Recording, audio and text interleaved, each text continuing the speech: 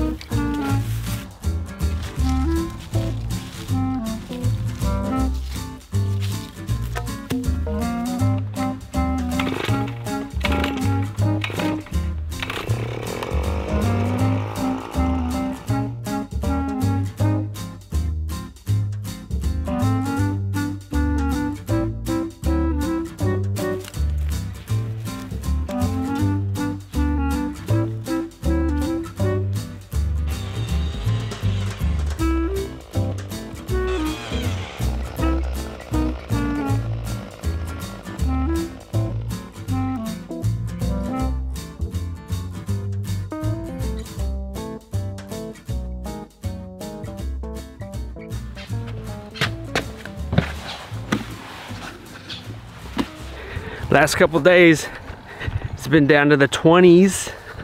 So the seasons of frozen waters, frozen animal waters is upon us. Hey pigs! Hey pigs!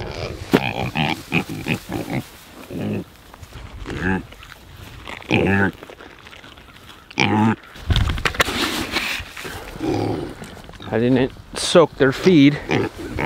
Hey pigs! I didn't soak their feed because I knew it would just freeze if I did. Hey pigs!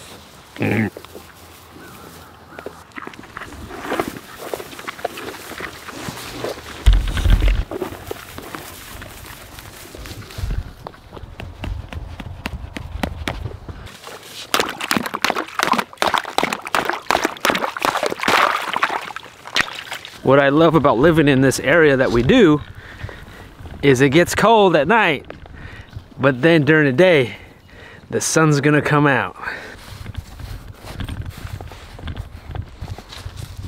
There's Zeke.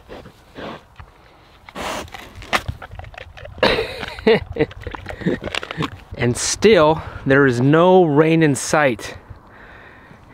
Hasn't been rain, it seems like, for like 3 months. I'm still waiting for this thing to fill up.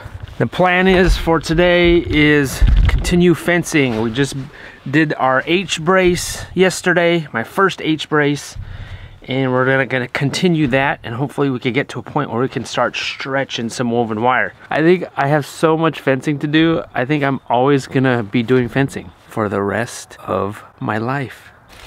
All right, turkeys. We still have 6 turkeys.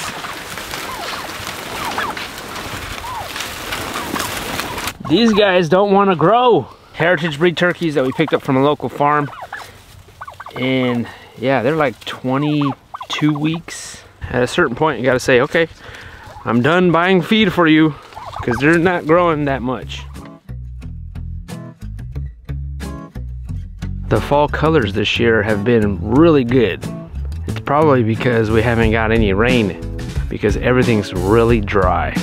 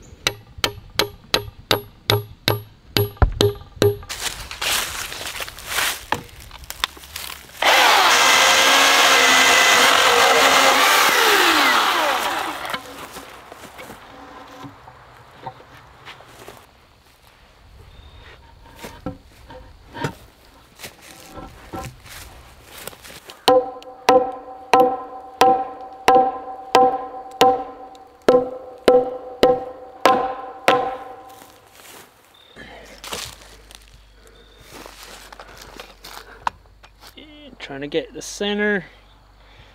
It looks about right.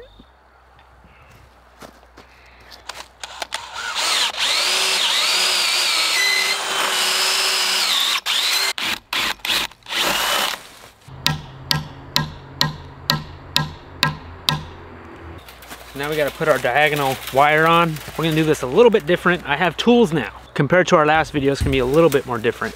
We're still gonna use this ratchet thingamajig because I have a bunch of these all of a sudden. And then before, I just wrapped this wire around it.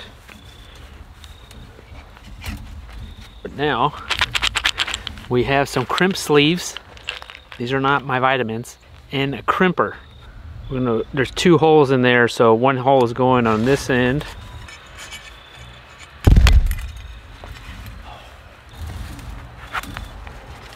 It's kind of like a loop that you're making.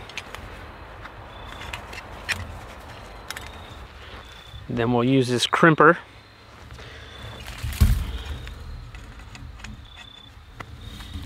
Put that in the slot. And this is like a long... This is a long crimp sleeve.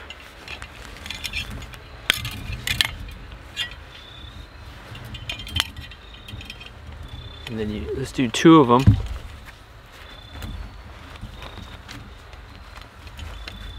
You just slide that along. A little awkward actually. This is my first time using this, so. It's pretty easy to push down. It's just kind of awkward to set it in there and then, because it's kind of cumbersome. And that's it, nice and tight. I don't have to worry about winding it around because that was a little bit much. So yeah, crimper. Now we're gonna go from end to end just like how we did.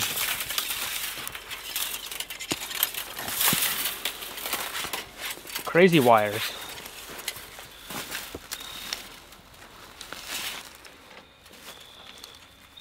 I'm gonna double it up though. I'm gonna double up this one.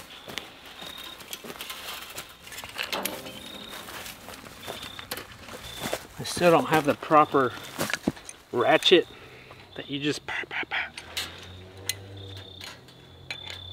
seems like that would be a lot easier than using this. Okay, I don't know if that just bent or if it broke. Dang.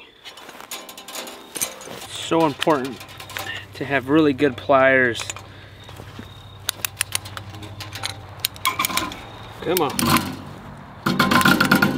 Keep it going.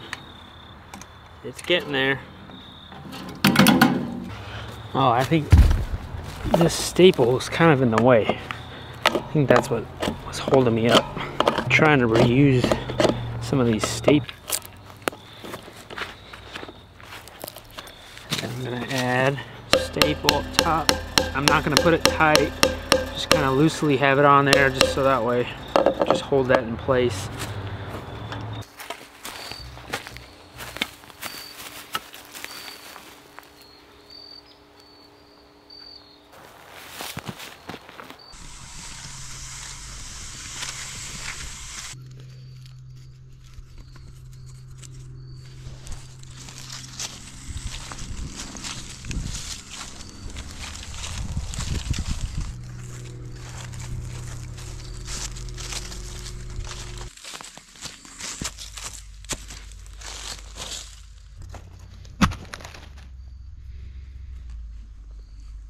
I think I was way ahead of myself when I installed this one.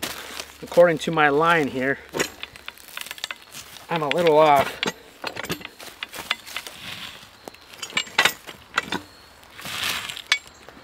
Give me a chance to use this T-post puller. So nice. I gotta push it back a little bit. We got a line, straight line. It makes it a lot easier. We're putting the woven wire on this side.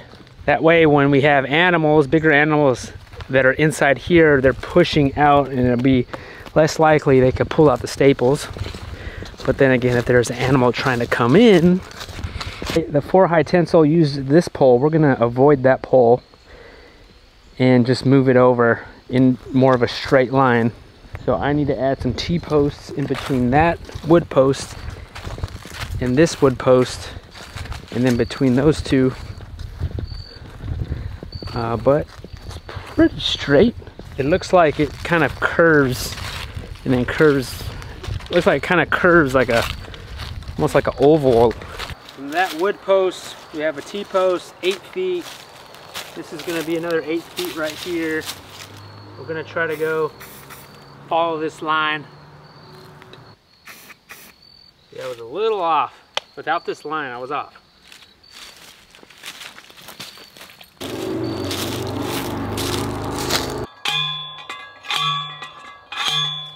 Now ideally, I would love to put all wood posts, but you know, that's a difference of $20 a post versus, you know, $6. Plus I have some of these posts just laying around.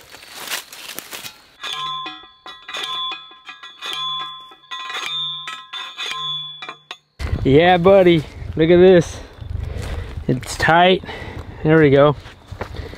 Well, I wouldn't say that was faster than my first H post, but at least we're getting more comfortable with using the various tools and various things and digging a hole, you know, figuring that out, the pin, this wire. From here, we're gonna start that woven wire fence, and then we're gonna stretch it this way.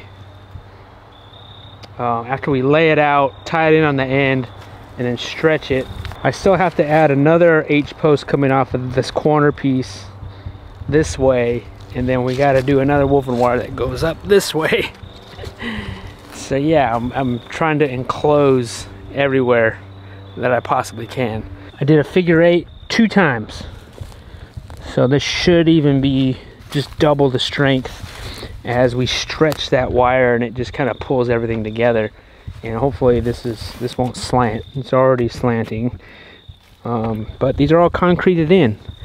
All the previous horse fencing is, anyways, it's not a perfectly straight line, but I think it should be all right. And this is like a good practice run for me. For those of you following at home, you know, say 20 bucks for that post, 20 bucks, 20 bucks, so $60 in posts. Just for an H brace. That's why I say I'm super thankful for half of it being done. I thought I would get to the woven wire today, but that doesn't look like it's gonna happen, so hopefully tomorrow we can get back at it.